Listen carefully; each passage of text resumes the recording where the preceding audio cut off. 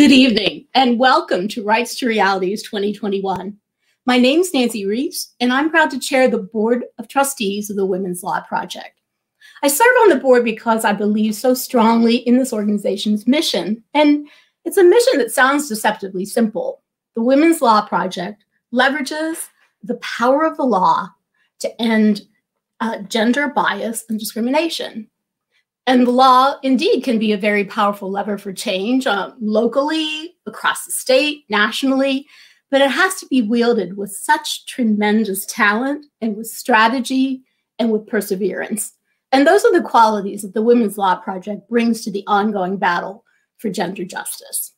Tonight's gala benefits the Western Pennsylvania office of the Women's Law Project, and it allows us to support the girls, the women, the LGBTQ plus people across the Commonwealth of Pennsylvania in need of our services. I want to thank all of you for being here tonight. If you're a sponsor, if you're a ticket holder, if you're able to take advantage of the opportunity to join us for free tonight because of the pandemic, your support, your advocacy, and your activism make everything we do possible. A special shout out to the host committee. Your time, your ideas have made this gala possible. And I think what everyone's going to find is it's an evening that's both inspirational and a lot of fun. So let's get the show started, shall we? I really would like to introduce at this point our community education advocate in the Western Pennsylvania office, Tammy Patterson. Tammy, take it away. Hi, everyone. Welcome. Good evening. I am here to introduce A.K. Payne. It's going to be a treat. A.K. is a playwright, womanist, and artist theorist.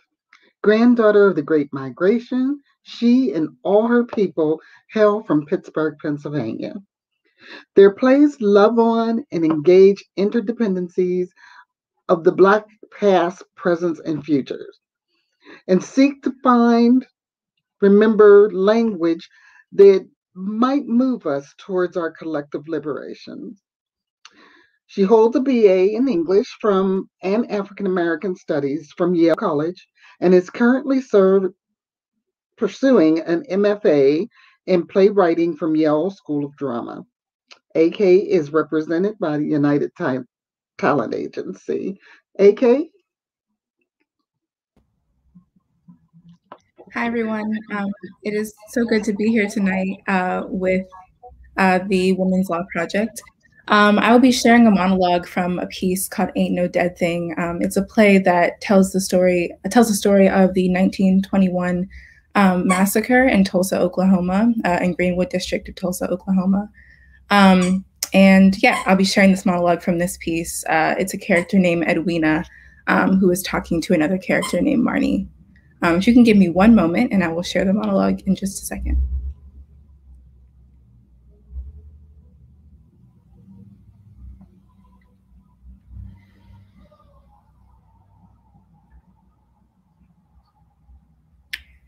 I keep thinking about 1918 and graduation night in those woods near the high school, and how in that second we were all we wanted in the world. And Tulsa just seemed to crack and dissipate. And Greenwood was really all we've made it to be, was really the heart of the world. And we were free, really free. He wants me to have a son. All my life to have this body, to know it, learn it, cover it, peel it back, dance on it, with it, through it. These thighs fight, press, pour, make love to you. I've learned to love. And then the cavern torn, and then a child come forth, and then a life walk around and whisper things I said in another life. And then I am suddenly shadow again to this being I want to plant all the dreams I never got to grow. I never got to grow. And my body again is another's body. And my body again is something I got to learn anew. And I think in some ways this is the beginning of death, which is the extraordinary paradox of this life, that death always starts with life.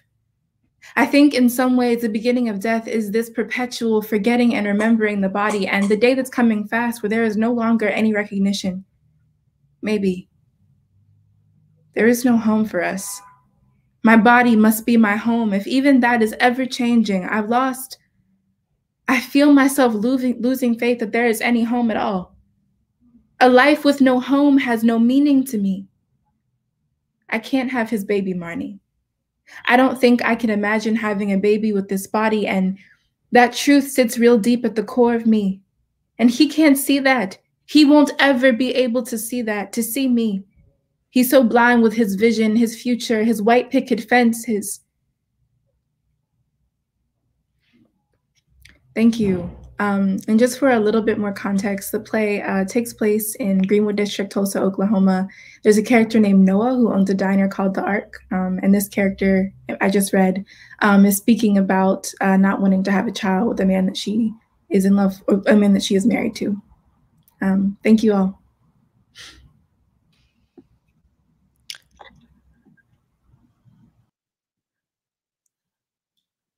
Thank you. That is so powerful and so profoundly timely, AK. Thank you. For those who don't know me, I'm Carol Tracy, and I am the proud executive director of the Women's Law Project. So let me also welcome you to our Western Pennsylvania celebration of our annual Rights to Reality events. For those of you who are new to the Women's Law Project, I work out of the Philadelphia office. At last May's virtual Rights to Reality, we did not fully understand the magnitude of the pandemic and its tragic consequences. George Floyd was still alive. Trump was still president. Children were being separated from their parents at the border. And the siege of the nation's capital was unthinkable. Today, it looks like the pandemic, at least in the United States, is coming to an end. The nation is acknowledging the long overdue need for racial equity. Immigrant families are being reunited, and a pro-choice president is in the White House. But during all this tragic and chaotic period, the Women's Law Project has continued its relentless efforts to protect reproductive freedom and gender equality. You'll hear much more about that later in the program from Sue Fritchie, our senior attorney and the director of the Western Pennsylvania program. I want to take this opportunity to thank our friends, our sponsors, all of our supporters for your steadfast and unwavering support of the Women's Law Project. But now I want to introduce Jessie Beckett McWalter, who will pay tribute to two of our most loyal and ardent supporters. This past year, the Women's Law Project community lost two wonderful people, Dr. Jane Fuhrer and Kathy Ferraro. Throughout their 38 years together, they were both fierce, informed, vocal advocates of social justice, civil rights, and women's rights. Jane was a professor in the Pitt English department for 40 years and an advocate for people experiencing discrimination both in the academy and beyond. She served on and chaired the University of Pittsburgh's Anti-Discrimination Policy Committee, which, among other things, worked to establish domestic partner policies at the university. Kathy went to Chatham and CMU, working in computer science and technical writing. Kathy, who described herself as the connector-in-chief, frequently brought people to the Women's Law Project community and introduced them to the great work of the project. In fact, when I first moved from San Francisco to Pittsburgh in 2007 and first met Jane and Kathy, Kathy quickly organized a lovely dinner at Casbah so that Sue and I could meet, and I've been involved with the Women's Law Project in some way or another ever since. Jane and Kathy introduced countless people to the great work of the project. They always attended this annual event, and I'm sure they are here with us today in spirit. So I wanted to take a moment to recognize Jane and Kathy, dear friends and supporters of Women's Law Project and fierce advocates for the work the project does every day. Thank you.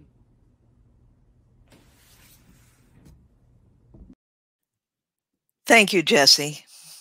And now it is my great privilege to introduce Professor Kim Mutcherson, co-dean and professor of law at Rutgers University School of Law, and I might add, a former board member of the Women's Law Project. Professor Mutcherson's prodigious scholarship focuses on reproductive justice, bioethics, and family and health law. Thank you so much for joining us tonight, Kim. It's so good to see you. Thank you so much, Carol. It is an absolute pleasure to be here with you and everyone else in this virtual space this evening. It's particularly great to be here to share this space with people who, like me, have a really deep respect and admiration for the amazing work that the Women's Law Project has been doing since 1974. And I'm going to refrain from telling you how old I was when WLP was founded, but I will say that I was likely still being potty trained and prone to saying no a lot. I'm deeply honored to have been asked to deliver tonight's keynote, and I want to thank Sue and Carol for entrusting me with this task.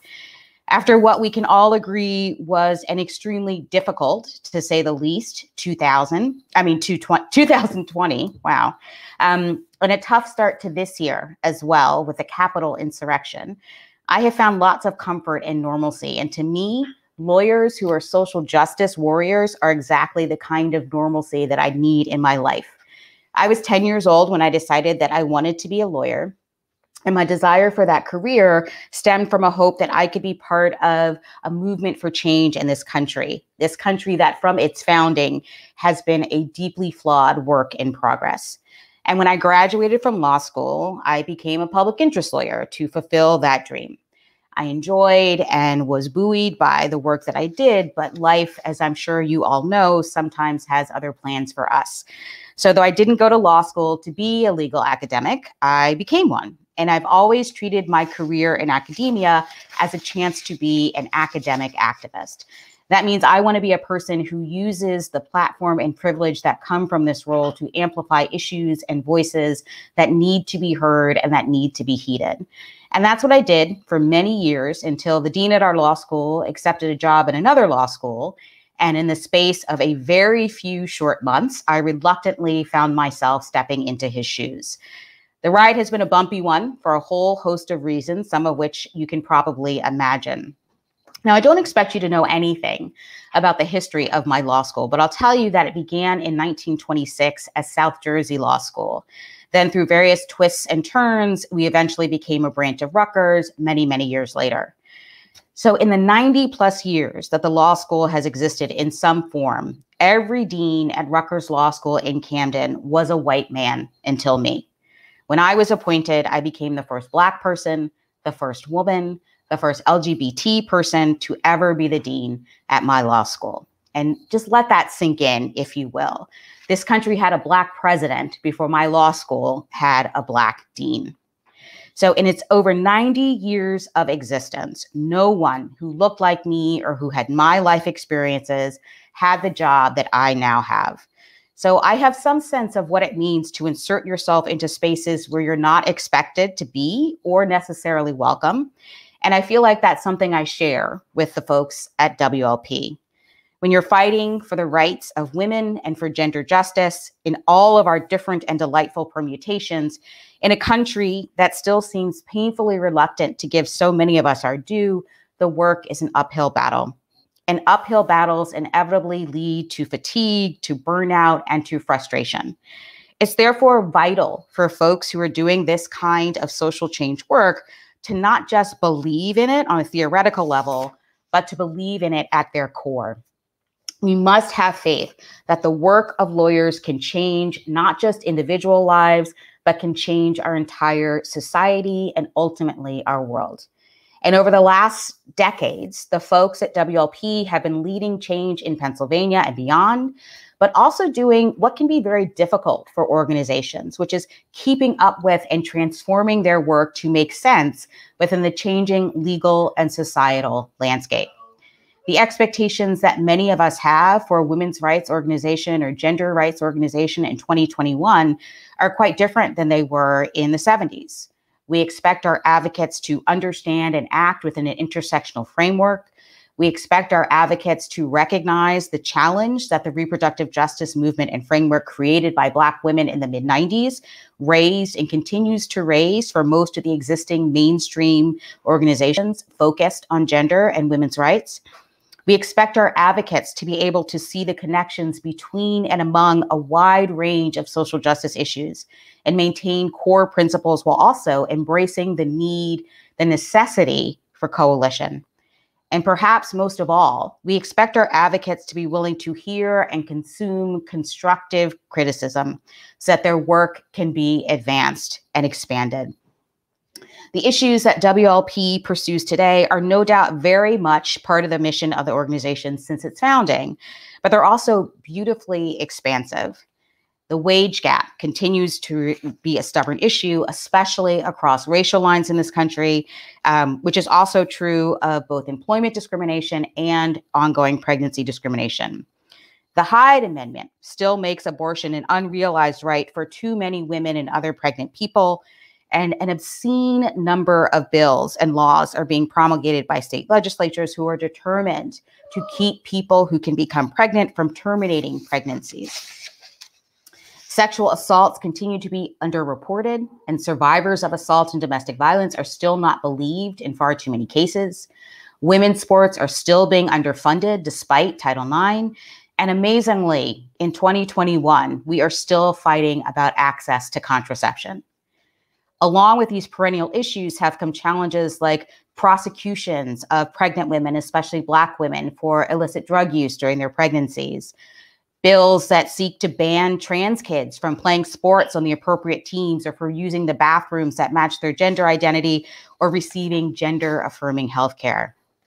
There are many abuses of undocumented people in this country, and we're living through a public health crisis of police violence, especially in Black communities, and of course, the unacceptable rates of Black maternal mortality. And then add on to all of this, a global pandemic that impacts every single one of these issues, and which was a challenge that none of us saw coming. What I love about the Women's Law Project is that the work is fundamentally about being willing and able to challenge the status quo and demand that the spaces we occupy make room for us in all of our glory. And the us that I'm referring to is very broad. It includes women and people of all colors, people who are cis, who are trans, people who are queer, people who are married, unmarried, partnered, unpartnered, living with disabilities, who are pregnant or parenting, who are survivors of assault or domestic violence, and so many more of us who from this country's founding have been told that we are not good enough, that we should wait our turn, that we're too loud, we're too abrasive, we're not smart enough, we lack ambition, that our success is only because of affirmative action or a need for diversity, that our tactics to inspire change are too in your face and will turn people away from our cause. But if we're to make change, we have to embrace the reality that we are the ones we've been waiting for all along. And as I think about the work of the Women's Law Project, I think about all the folks who paved the way for me to build the career that I have built. I know, of course, that I am the Black gay female dean at my law school, not because I am the first qualified person like me to come along, or because I am singularly talented and therefore rose to the top. There were undoubtedly women and people of color at many points in my law school's history who could have been excellent deans, but somehow I was the first. And unsurprisingly, the media relations folks at my institution wrote a press release about my appointment that touted the 3 firsts that I brought to the role with me. And I was truly overwhelmed by the publicity that I received when the announcement went public. I was interviewed for and appeared in multiple articles. I got invited to lots of different places to deliver talks. I heard from old friends and acquaintances and even received a congratulatory email from the preschool teacher who taught me how to read. And at several of my speaking engagements, I had young Black women in particular approach me to introduce themselves, to chat, and sometimes to ask for a hug. And I was so proud that I could be someone in whom they saw themselves reflected and could imagine a different future. The attention was really overwhelming for a while, and it took me a bit to appreciate why people were making such a big deal out of my appointment, especially when, to be frank, I thought it was a bit embarrassing that I was ticking off so many identity boxes at a point when this first should have already been in the past. But in the end, it did all come to make sense to me, because when someone like me succeeds in a very public way, it feels like a victory for so many folks whose journeys have been much more difficult than my own. I got tapped for this deanship because I'm very talented, I am smart, I am hardworking, but I'm not uniquely special in that way. I became a dean because I'm talented, I'm smart, I'm hardworking, and I had opportunity. And that opportunity came my way because of the path that so many others forged for me before I was even born. And it's only because the path I walked was paved before I arrived that I was able to walk it with relative ease. Like everyone in attendance this evening, I didn't get here by myself, and I stand on the shoulders of giants. To paraphrase James Baldwin, my crown was already bought and paid for, and all I had to do was wear it. I got to this place where I can wear a metaphorical crown on the unbowed backs of women like Sojourner Truth, Ida B. Wells, Fannie Lou Hamer, Shirley Chisholm, Barbara Jordan, and Angela Davis. I got here because of the Black women who walk miles to their jobs as maids and housekeepers rather than sit at the back of the bus. I got here because of the Black women who sat defiantly at whites-only lunch counters and refused to move. I got here because of the Black women who sat in boardrooms full of white men and refused to leave the table and would not settle for crumbs in order to stay there. I got here because someone else would not take no for an answer and demanded that this country become what it has long claimed to be, a place where anyone can be anything if she's willing to work hard. It saddens and frustrates me that the legal profession remains one of the least diverse professions in this country. And I know that we can and we must do better. In the wake of George Floyd's murder, the faculty at Rutgers Law School adopted a very explicit statement about Black Lives Matter and anti-racism. And it's incredibly fitting that law schools are at the forefront of the effort to make our profession and our world better. After all, the law is a righteous profession. And 2020 gave us so many reasons to think about how our world and our country can be made better. For some, these years have asked us to continue the same conversations about race and racism in America that we've been having since we were small kids sitting around the dinner table with our parents. For some, it's meant taking stock of the ways in which our lives have been privileged or burdened by the accident of the skin into which we were born. For some, it's been recognizing that there is no such thing as colorblindness in a country where Black people are disproportionately impacted by a variety of societal ills, including over-incarceration, low-wage work, lack of health insurance, over-policing, inadequate public schools, the digital divide, and more. We can't get past racism by pretending that it doesn't exist. And for all of us, it's meant struggling with the conflict between the country that we'd like to see and the country in which we actually live. But here's the good news. Lawyers, as they long have been, are part of the solution to what ails us and will light our way to a brighter future. Not all lawyers, of course, to be fair, but some, in fact, many. And those future lawyers are in our law schools today, waiting to be shaped into our professions and our country's future leaders.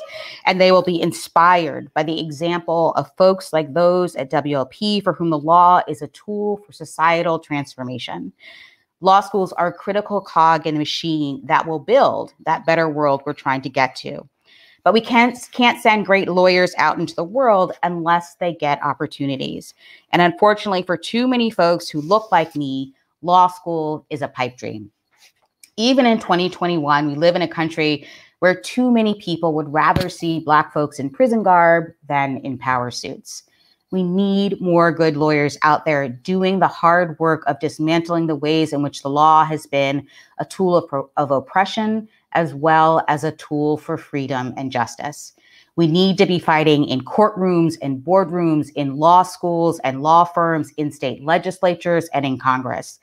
And I know that we're capable of fighting because getting into good trouble, as the late Congressman John Lewis would say, is a hallmark of the history of marginalized people in the United States.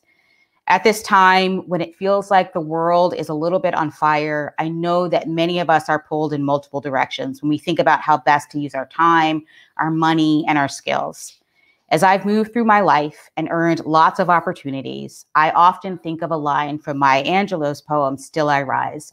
It's one I'm sure that many of you have heard before. She wrote, "I am the dream and the hope of the slave." I often reflect on the power of that truth about how America has changed. As part of a wave of women, especially Black women, who have become law school deans in the last 2 years, In fact, there are 28 of us, or will be as of July 1st. I know that progress is possible and that change is inevitable. My ancestors came to this country in chains and survived terror that I can only imagine so that I could have the life that I lead today, so that women like me could lead law schools, could lead law firms and nonprofits and state agencies, so that Stacey Abrams could be the first Black woman from a major party to run for governor and then create an organizing machine that turned Georgia blue when she lost. And so that Kamala Harris could be the first Black and South Asian woman to be vice president of this country. I believe that, as Ayanna Pressley once said, we're not here just to take up space, we're here to create it. And that idea, the idea that women should be allowed to take up space and that we should create space for other women, is what motivates WLP's work for gender justice. Leading change isn't easy, as any public interest lawyer can tell you, and I don't expect it to get easier in the months, years, decades to come.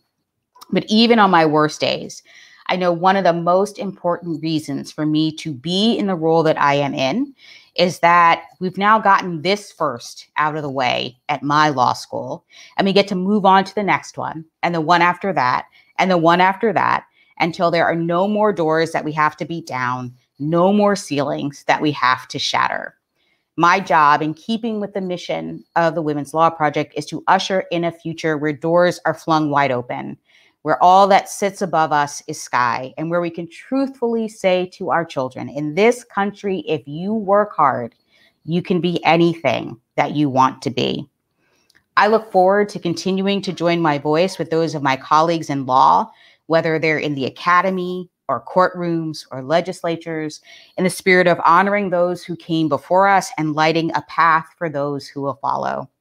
Many thanks again to Sue and Carol for this opportunity to speak with you tonight. And I hope that when you leave this event today, you will be ready to take on and defeat the many challenges to come. Thank you so much. Thank you so much, Kim, for inspiring us and sharing your story this evening. We really appreciate it. My name is Brittany Green, and I am the Associate Director of Development for the Women's Law Project here. And I am very excited to be announcing our nominees for our Say What contest this evening. Now, if you've been to Rights to Realities in the past, you might be familiar with Say What.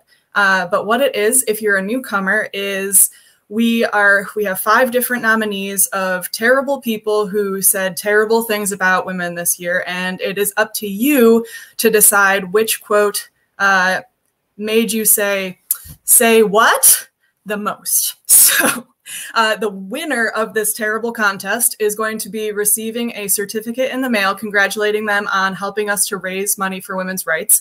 And so with that, here are our nominees. The first one is a quote from a viral video of Pastor Stuart Allen Clark in Missouri. And that quote is, "I'm not saying every woman can be the epic trophy wife of all time like Melania Trump. Most women can't be trophy wives like her, but maybe you're a participation trophy. But you don't need to be looking like a butch either." So that's really gross. Up next, we have a quote from Matt Rowan, who is an Oklahoma sports announcer who was caught on video calling a high school girls basketball team the N-word. And in his apology about that, he said, "I will state that I suffer type 1 diabetes, and during the game, my sugar was spiking. While not excusing my remarks, it's not unusual when my sugar spikes that I become disoriented and often say things that are not appropriate as well as hurtful." On a personal note, I'm a type 1 diabetic also, and I have never called anyone the N-word when my blood sugar is spiking. So I don't think it's a very good excuse. Up next, we have one from Representative Marjorie Taylor Greene from Georgia, and this was about Representatives Rashida Tlaib from Michigan and Representative Ilhan Omar from Minnesota. And she said, "I really want to go talk to these ladies and ask them what they're thinking and why they're serving in our American government. They really should go back to the Middle East." So that one's also very gross. And next we have Governor Kim Reynolds of Iowa explaining why she's calling for restrictions on transgender athletes. She said, "Is there girl sports or is there not girl sports?" So super, super transphobic. Fantastic nominee for this contest. And the final quote that we have is from State Rep Aaron Bernstein at a hearing just a couple of weeks ago here in Pennsylvania on abortion. And this was directed towards a physician who was testifying, an abortion provider. And he said, "So I'm going to send you my email address later, and I'm going to copy my wife on the email. And I'm going to tell you right now, if you have somebody that wants to give their child up for adoption and is looking for something, you can reach out to us anytime. Or if there's anyone else even considering, we will personally find parents for these kids." So that one's just kind of an oddball. So at this point, those are the quotes. We're throwing the link into the comments here. So make sure you go down and click on that link in the comments so that you can vote on which quote is the grossest, which one made you say, "What did that person just say?" And then we'll be announcing the winner of this contest towards the end of the night. Up next, it is my great pleasure to introduce our next speaker. Sue Fritchie is the director of the Western Pennsylvania Office of the Women's Law Project, as well as being a senior staff attorney, and she's my boss. And she's here to tell you a little bit about what we're working on and what we have to look forward to in the coming year or so. So I'm going to go ahead and pass it off to Sue. Thank you, Brittany. It is so nice to be here. I'm having a really good time, actually. As Brittany said, I run the Western Pennsylvania program for the Women's Law Project. And when COVID hit last March, my ambition for that office was simply just to survive. We didn't know if this organization, which is now nearly half a century old, and the Western Pennsylvania office is nearly 20 years old, we didn't know if we were going to collapse in the chaos and isolation and mess of the pandemic. Our supporters, though, saw to it that we did survive. And I am so grateful to all of you for having our back and by standing with us through this extremely difficult past year. But we did a lot more than just survive.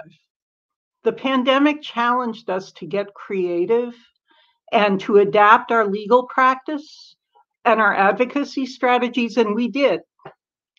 So we are now holding judicial bypass hearings remotely through video conferencing technology. And this has actually been tremendously helpful to the petitioners. It alleviated a serious barrier for young people who found it logistically difficult and terrifying to have to appear in person before a judge in downtown Pittsburgh. We have now represented petitioners in over 100 judicial bypass hearings, and my brilliant coworker, attorney Christine Castro, leads that work. We saw how hard the pandemic has been on women and continues to be on women. Low-wage workers who lost their jobs when the economy shut down, mothers torn apart trying to balance caring for their children and teaching them from home and also working a full-time job. We saw the special stress on pregnant workers. So we brought sexual harassment, pregnancy discrimination, and LGBT harassment cases this past year. And the insight that we've been able to gain from that work has led to an expansion of that project, a new project that I am so excited about. We want to fortify pregnant workers, especially low-wage pregnant workers, with free legal information about their rights and free legal representation. So when they go to negotiate for a reasonable accommodation from their boss, or for time off around the birth, or for a clean and private place to pump if they're breastfeeding, they won't have to worry. They will know their rights, they will have us at their back, and they will have a strategy for getting what they need. We're calling this idea a legal doula service. My brilliant coworker, attorney Margaret Zhang, in our Philadelphia office, pioneered it, and we can't wait to bring it to Pittsburgh. Access to abortion is getting more impossible in state after state, and we're surrounded by two of those states, Ohio and West Virginia. We are already seeing an increase in patients coming from those states here in Pittsburgh. But while abortion care is being shut down all over the country, here in Pennsylvania, we have massively expanded access to abortion by helping our intrepid abortion provider clients negotiate the regulatory thicket and get approval to offer medication abortion through telemedicine, another result of the pandemic. Doctor in one location, patient in another. In a state as big and rural as Pennsylvania, with only 17 freestanding abortion providers in the whole state, telemedicine abortion is game-changing. And we're fighting to remove the biggest barrier to abortion in Pennsylvania, the Medicaid coverage ban. Our case challenging that ban is now before the Pennsylvania Supreme Court, and the stakes couldn't be higher. With our co-counsel out at the Troutman Law Firm and Planned Parenthood attorneys, and my brilliant coworker, attorney David Cohen, we are appealing from a Commonwealth Court ruling that not only threw out our sex discrimination claim, but shockingly took a page directly from the National Right-Wing Playbook and held that physicians don't have standing to come into court to defend their patients' abortion rights.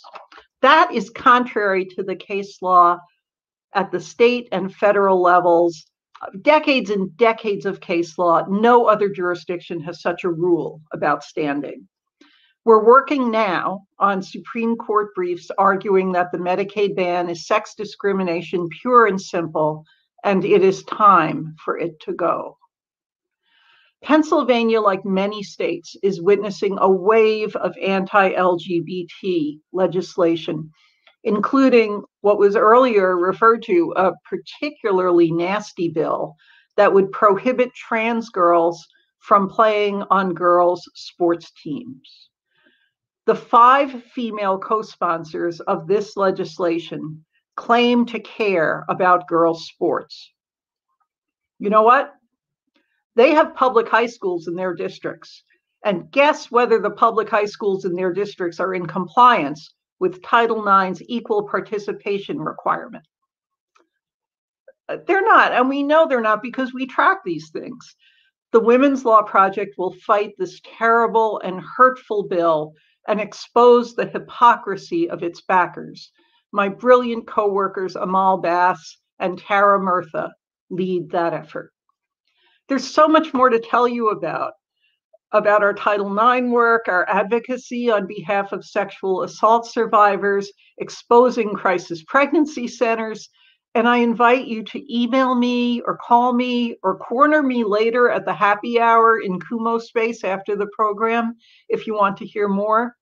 But I hope that very soon I can thank you in person and that this time next year we'll be celebrating together in the same space, in person, face to face. And until then, healing and hope to you all.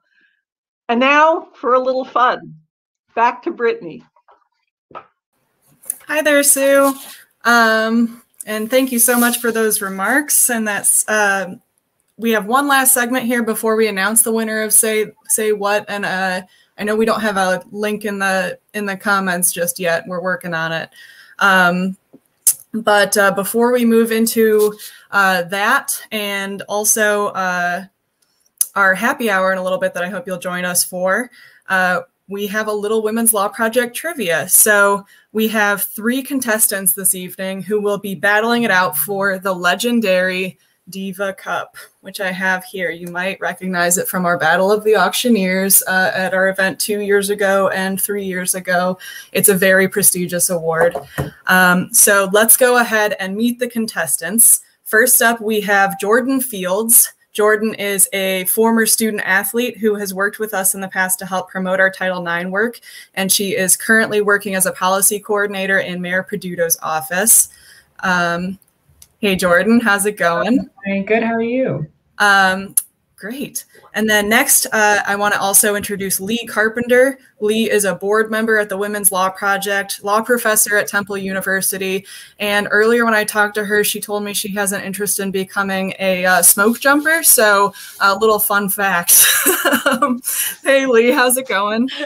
Good. I actually asked if you would tell them that I was something more interesting than a law professor, and I thought smoke jumper sounded better. It does. It does. I mean, let's be real. Yeah. And then last but not least, we have Sheila Ramgopal. Sheila is the medical director at Allegheny Reproductive Health Center right here in Pittsburgh and a longtime supporter of the Women's Law Project. So good to see you, Sheila. You too. What's a smoke jumper? Oh, it's like a special forest fire like extinguishing person. It seems like super cooler than what I do. 100%. Thank you guys all so much for being here tonight. We are going to do 6 questions, and each of you is going to get the opportunity to answer 2 of them. And then the person who gets the most of their questions right wins the Diva Cup. If there's a tie, we have a tiebreaker question. So let's go ahead and get started. My first question is for Jordan. And the question that we have is, in the 1970s, Pennsylvania had 145 abortion providers. How many abortion facilities are there in Pennsylvania today? And we have the possible choices up there. A, 20, B, 145, C, 17, or D, 98? I'm going to go with A.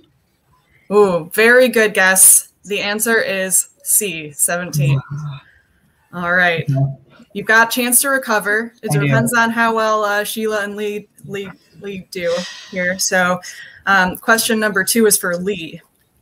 When was the last time that the Pennsylvania equal pay law was updated? A, 1967, B, 1990, C, 2001, or D, 2010? All right, I'm going to go with A.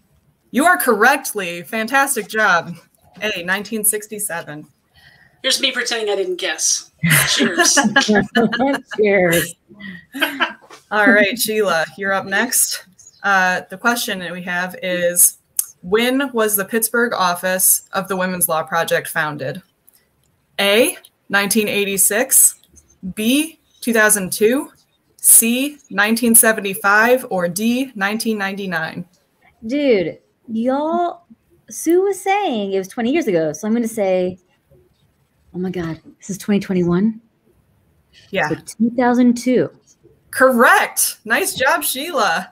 All right. So right now we've got Jordan with the goose egg, Lee with 1, and Sheila with 1. But Jordan, how you get to try to redeem yourself now? You're up next. All right. So our next question is, Pennsylvania requires people under 18 who need an abortion get the consent of a parent or a court order called a judicial bypass, where they go before a judge.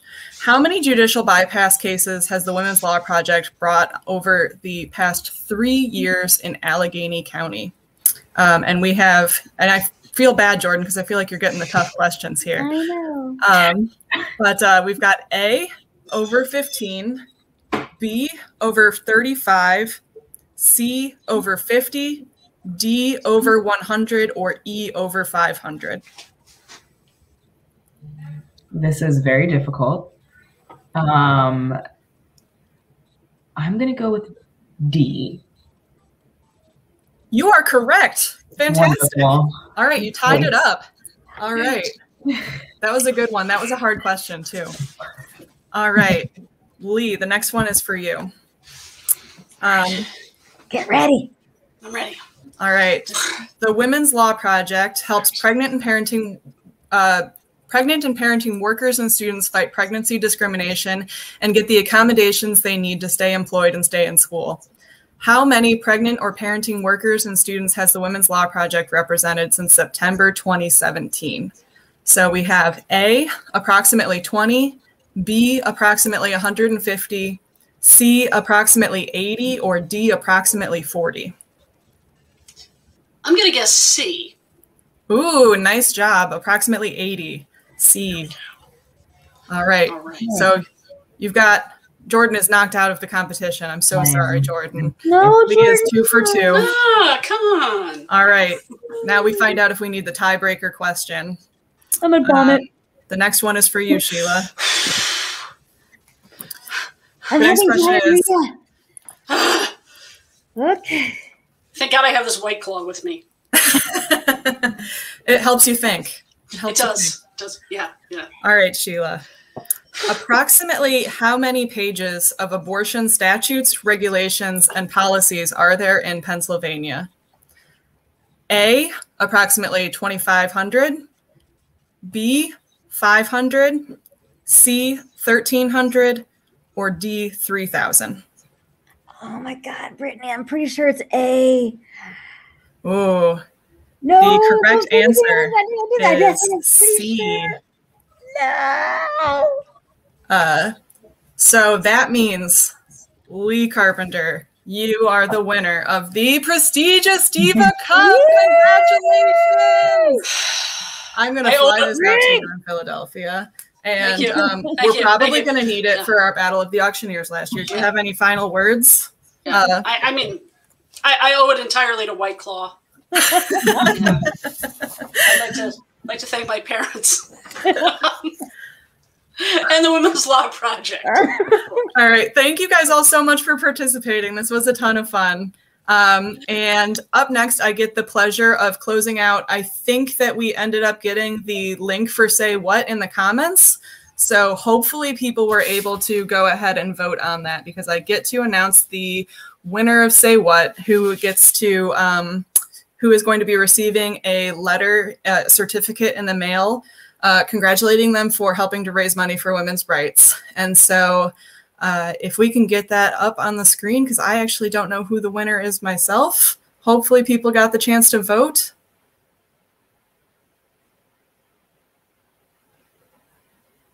Do we have that?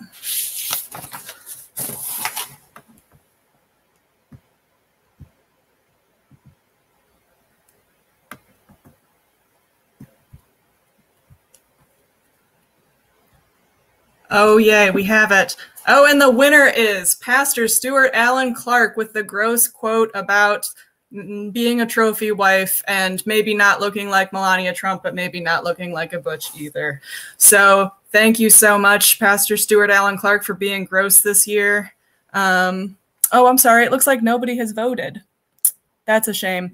Well, you know what? We'll keep this up, and we can announce this on social media later. We'll go ahead and post this on our social media, and you can vote on it now and maybe during the happy hour. But I will go ahead and close out this evening. I want to thank you all so much for being here tonight. I really appreciate you taking the time out of your schedule to spend some time with us. And I especially want to thank anybody who sponsored or donated to this event this evening. In past years, our sponsors have made it possible for us to invite people who maybe wouldn't be able to afford to buy a ticket to our event. And we're really glad that we were able to have a free option, because I really feel like this is a great opportunity for more people to learn about the Women's Law Project and get kind of welcomed into what we've been working on. And while our costs this year are lower because this is a virtual event, Rights to Realities as an event does raise 1/3 of the funds required to operate our Pittsburgh office. So if you're able to, if you're feeling a little bit generous, I highly encourage you to go ahead and hit up womenslawproject.org and maybe kick in a few bucks in honor of this event and help us to keep running all of the wonderful work that you heard about tonight. I also want to make sure that if you registered for the event, that you know that you are invited to join us on Kumo Space for a virtual happy hour. It's a really fun platform. You can have a little virtual glass of wine and walk around the virtual event space. You get the option of choosing between 5 different rooms to join us in, and you can mingle with your friends just like if we were in person. So just make sure you close your YouTube window before starting up your webcam so it's not auto playing in the background. But with that, thank you all so much for joining us tonight, and I hope I see you in the happy hour. Have a great night, everyone.